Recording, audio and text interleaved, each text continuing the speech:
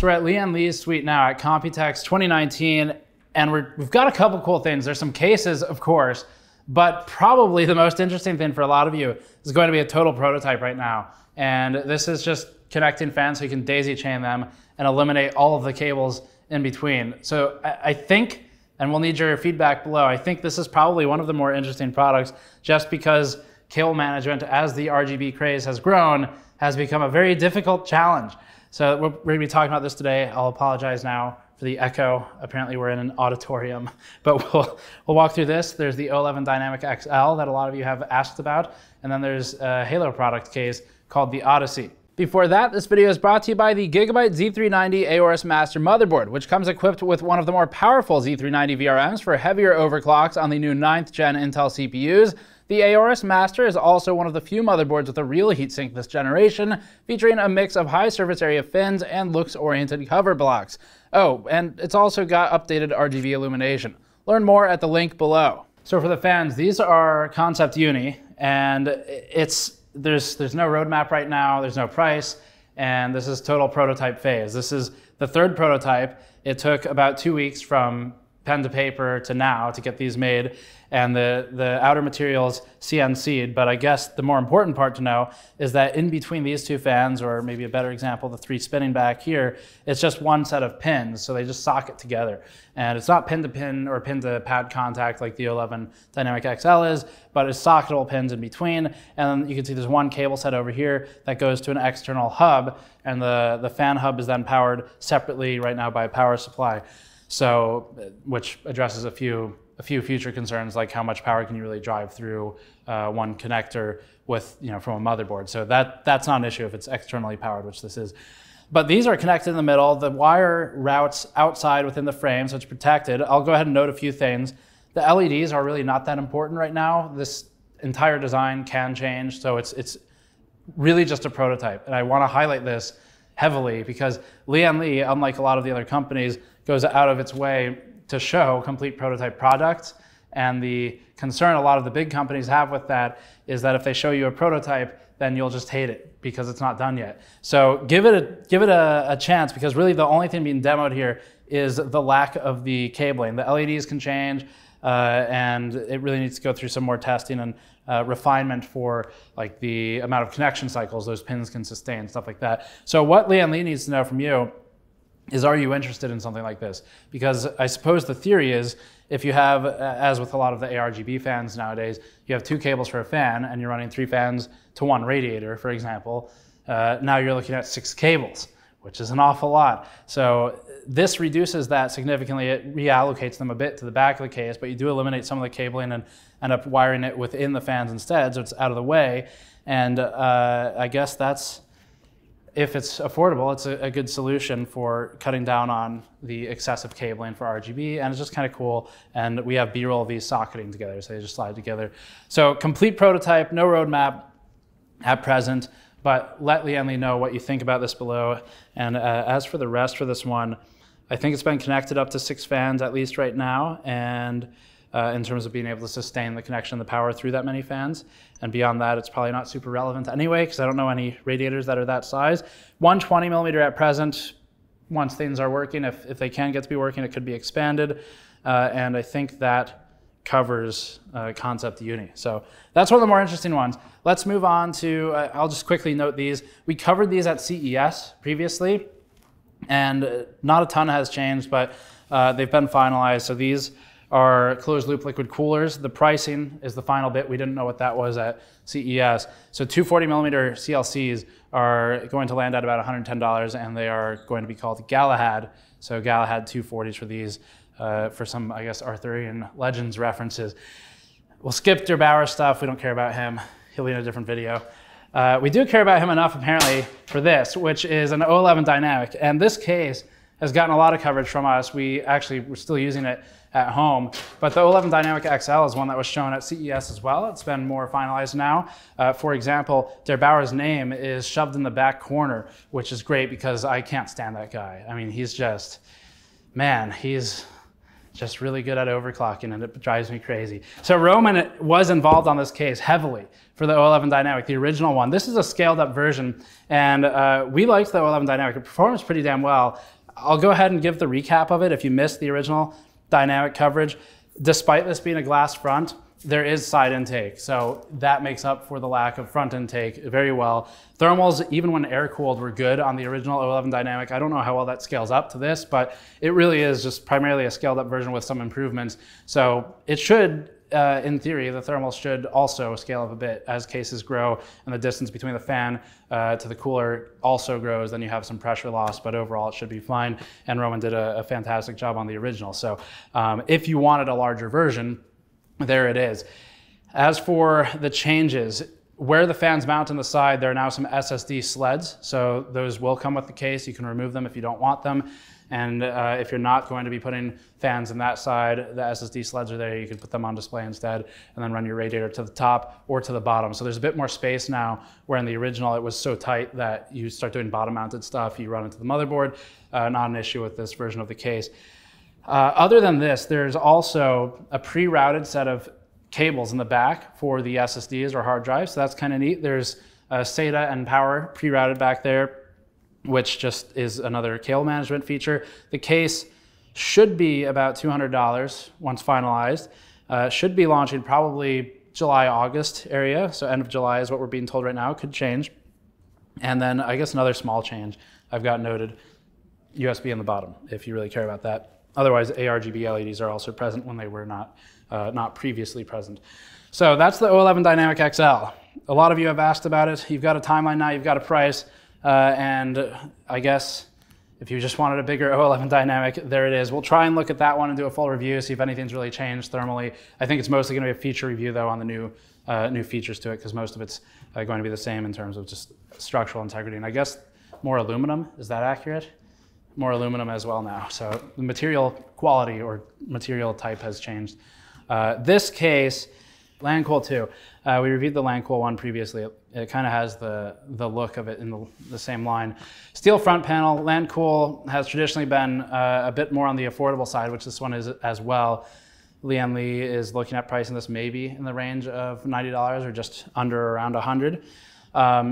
There's a few interesting things. We'll have to show most of it in B-roll, but the front panel is a pin contact, so you can pull that off and you see the LEDs cut out. So there's a set of pins and pads. There's the pads, there's the pins. Makes it very easy to connect without cables, which seems to be a trend here today, cable management changes. The front has actually a pretty neat design for the fans. So we'll show B-roll of this too. I'm not going to change it right now, but this pulls out. You can flip it around, and the difference is it just allows you to sort of change how close the fans are to the panel. Ideally, you want the fans to be basically just up against the panel for the best pressure, so you have higher static pressure to pull air in through, especially where you have some limited venting on it. So you want them generally closer, but if you were doing something like mounting a radiator or had some other special project in mind, then being able to flip it and move them away from the front of the chassis is really not a bad feature to have. So that's the fan bracket for that.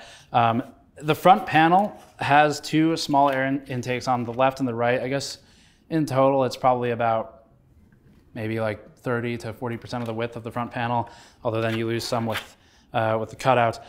These, well, I'll point this out. The front panel is obviously a prototype right now too, so it's taped over. That's not final. These not necessarily final either, but that's the current approach to the dust filtration, so that may change. But the front panel is really going to make or break the airflow on it, as always. Internally, this is where it gets kind of more unique. So does this just pull down? Yes, yeah. Magnet, very strong magnet. Okay, try not to break Lian Li's prototypes today. So door swings out, and then you've got another door down here. The hard drive cages are located here, and these shift really easily from the front to the back, although I think they're currently screwed in. But the hard drive cages move on a set of rails. Not that unique. We've seen that, of course, before, but there's still some changes being made, like how accessible that screw is down there, because the screw currently, you kind of have to pull that out to move it. But still in prototype phases there. There's a small cutout for air here, which being, let's see, depending on how close the GPU is to the bottom of the case, or if you mount a fan in the bottom on top of the power supply shroud, because there are two fan mounts there for 120s, that air intake might do something. We'd have to test it though. The other side has the same method of opening. It's got 2 doors on it, and I think beyond that, we'll just have to keep an eye on it for final development and where the case goes. But $90 puts it at one of the cheaper cases in the class that Lian Li makes. The fan count is still in question, so I suppose what we would be curious to hear is, do you expect a case like this to come with fans, or would you rather it be a bit cheaper and buy your own fans? Because that's the toss-up.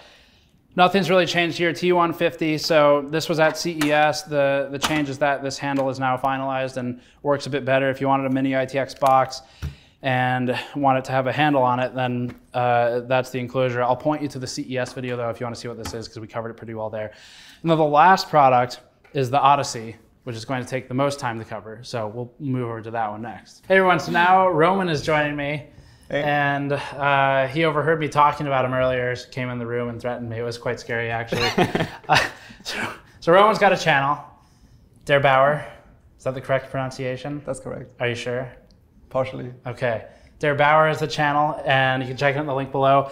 He's gonna work on rearranging this case. It's fairly complicated by the looks of it, but it's the Odyssey for the name of the case. It's a prototype. We don't have a price yet. This is a Halo product. It will be expensive. I guess I'll put it there. I mean, like, look at the case, right? More expensive, yeah. It'll be more expensive than average. Let's start. I don't know. So I guess I'll explain the basics while you start with this. The case has 2 primary, or 2 only configurations. There's this one where it's standing and you've got a long ways up, and then this layout where we've already removed all the panels. And so obviously it just flips the chassis, it rotates it. This is not the same as the C700P or C700M where the entire case kind of inverts and flips. The C700P, when we worked with Cooler Master at PAX, took like almost, I don't know, an hour and a half to 2 hours to do the full reassembly. And Roman claims he can do this in maybe like 15 minutes or something. We're not gonna film the whole process because frankly, I don't believe him, but it should be pretty quick in theory. The cool things though, I guess that we'll point out, the paneling is 1, very heavy, and 2, it bends. So to bypass one of the biggest limitations in tempered glass that we talked about in our tempered glass factory tours, which is curving the glass, Lian Li is just going with 2 sheets and then you bend it and you end up with either like on this one where it's bent out, or you get the flat panels like the one I just picked up. So it's kind of an interesting gimmick, I guess, for the case, and bypasses, again, low yields on curved glass, where some of the curved glass panels in the industry are like 30% yield, which skyrockets the price. What are you doing right now? So just removing the 2 main parts. So you take off the top cover basically. Typically it's held down by I think 10 screws, but I removed some of them first. Right. To make it a little bit shorter. Yeah. And same goes for the mainboard tray. It basically just slides into the case. It's also very, very simple. Did you work on this case at all, or? I gave some feedback, yeah. We started talking about this on CES when he had the first like drawings and drafts, and then we discussed some like special features like replacing or make those changeable so you can rotate them for better airflow or different visuals, stuff like that. Yeah, just some basic inputs. And so what you have to do is you remove those 2 parts, and then basically you just flip the case around. You can see where the feet are mounted currently. You have the cutout for the button. So you just have the front panel. Yeah, for the front panel button here. So you just remove this one, put it here, remove those feet, put them on here, mount this on the bottom, and mount the mainboard tray back on top where the other part was located. So it's actually very, very simple. Well, if you just even you can do it. Yeah. We said it earlier, how many engineers does it take to remove it? Because when we tried it first on this prototype, we couldn't get it out. Yeah. Because it was kind of stuck to those, and we're like, yeah. But then Mary pointed out, maybe you have to slide it up. So yeah. And we failed both. And then you figured it out. So motherboard tray with giant cutout, and then I guess, I mean, it's 2 configurations. Like ultimately, this is not some highly complex, every panel is modular case. Like the chassis is still all riveted. Yeah, together. the main frame is still the same, and then you have those two parts that go on top that basically fix the glass sides to make them angled. That's not included on this case right now, so that's why we cannot really make that, but you can imagine it if you just flip it a bit. Aluminum pegs, I think aluminum, just pegs for the panel mounting, which we actually saw being made at the Lian Li factory last year, not for this panel, but the same type of peg. So it makes it a bit easier to install. Yeah. But yeah, I mean, I guess that's really the most of what we can say because there's no price right now. The release is maybe towards the end of the year, so it sounds like towards August, potentially. And it's clearly a Halo product. Let us know what you think of it in the comments. And I think after this, Roman and I are going to do a video on one of his new products. Yeah. So also, if you have any feedback, obviously leave it in the comments. Lian Li is always open for suggestions, questions, whatever. Lian Li is probably one of the most approachable companies for cases. Yeah. Exactly. Yeah. So leave those below. Thank you for watching. Subscribe for more. Check out Der8auer on YouTube. And Roman, thank you for joining me. Thanks, man. We'll see you all next time.